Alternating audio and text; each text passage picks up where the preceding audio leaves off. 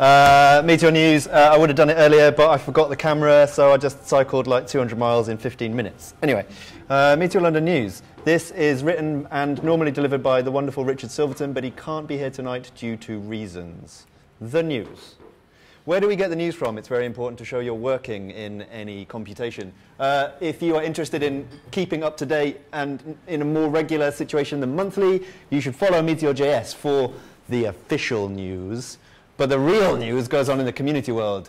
These guys, this week in Meteor, they do good work. Meteor Point, new site, check it out. Lots of good facts. Crater.io, obviously, been around for ages. Very good for keeping up to date.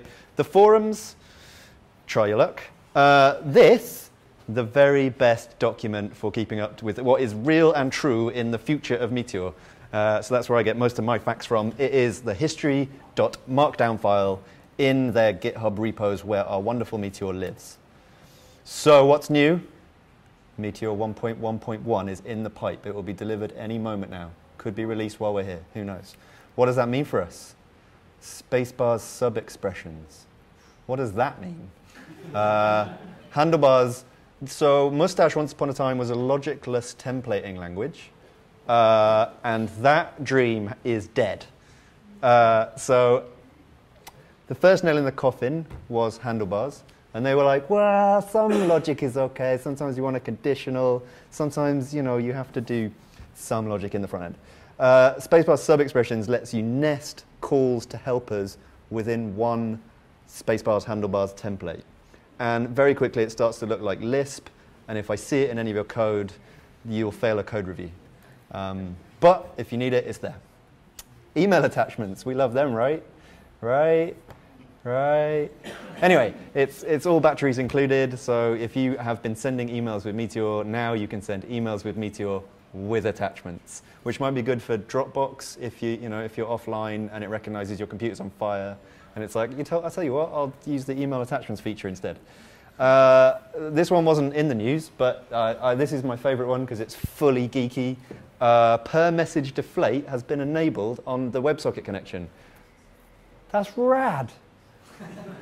All right, it's rad because it means that not only is all our communication just database diffs over JSON over WebSockets, but now they're database diffs over JSON on WebSockets, and every single JSON message has been deflated. So that's a more efficient compression routine than gzip. So it's now compressed data over the wire, so it's even faster. Yeah, that's okay. And loads of other stuff. If you haven't ever seen it, it looks like a markdown document. You should totes read it. It's hot. Meteor 1.2. This one's going to be big. It's the big one. Oh my god. Later this summer, so that in developer terms means good luck. Yeah, it means that they hope to release it. But that's kind of exciting because one of the expressed goals of Meteor going forwards is to be the most pleasant ES 2015, ES6 development experience out there. So that means lots of fun things, fat arrow functions, any fancy feature that you can see coming down the pipe in ES 2015 via Babel, you will be able to write, and that will all be handled for you. If you play with Babel, it's very good, it works. If you play with Browserify, you are already used to having someone else monkey around with your code. If you've ever used CoffeeScript, then these transpilers work. And so Meteor is going to bake that right into the ISO build stuff so that you can happily write your future forward-thinking JavaScript and it'll just work in browsers. Neat. First-class support for these guys, yawn, whatever. Rate limiting for subscriptions. So you put out an API on the internet and you say, please, it's all my beautiful data. And then suddenly there are nefarious people, like Richard Silverton, for example, who started slurping down all of the data in Atmosphere and on the quiet got an email saying, could you please stop hitting that endpoint for your Twitter bot that you've built because it's really starting to slow the service down.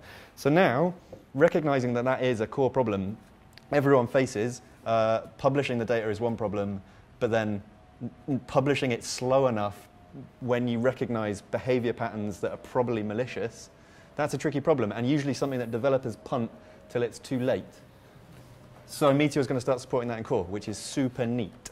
ISO build, the wizard system that allows Meteor to crank out your less files, your SAS files, your ES 2015 JavaScript files. That's always been configurable, but the configuration has been for wizards only. The future is better. They're working on a system for just allowing simple build plugins. So for my personal favorite, that means I can get auto prefixer working with my CSS for Meteor, which will be nice. Community. So this is the real Meteor news. That's all the like hyperbole. I just edited this, so that's not cool. But in this line noise, what I was trying to get the point across was Kadira. So if you've got a Meteor app in production and you want some information about its performance, Kadira is really useful. Well, they're just releasing an upgrade which gives you exciting new toys such as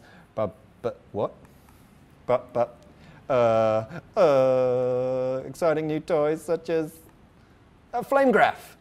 Flame graphs are cool. I could explain why, but it just shows you where your CPU is wasting time in a pretty infographic. Kadira's got them. It's got loads of other toys as well.